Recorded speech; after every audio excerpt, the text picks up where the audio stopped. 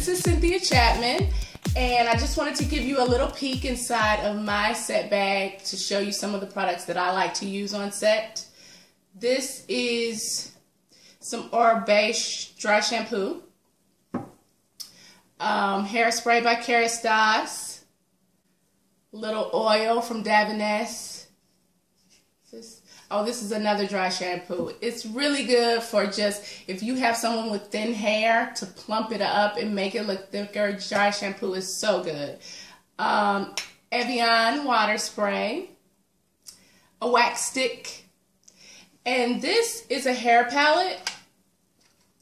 If you add alcohol, you can mix like I did here. Mix the colors with alcohol, and you can use it for light cover-ups. If somebody has a few grays or they have a streak of green hair that's not appropriate for the character, you have a small color correction you have to do. The hair palette is awesome. Then I have some hair fibers. This is one that's a little bit more expensive, but it's true to color.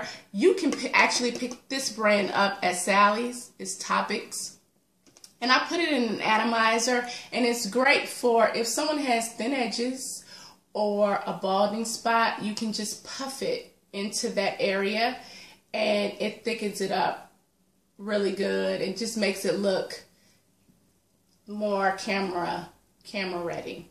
Also, something I'm starting to do, I've had actors that have allergens, gluten allergens, you know, they don't want sulfate or any allergens, allergy-free hair products.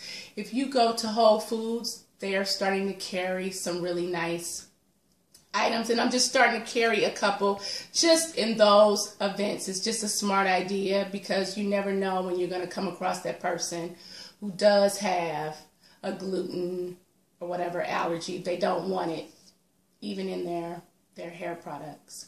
I look forward to seeing you at our class, and we'll talk more.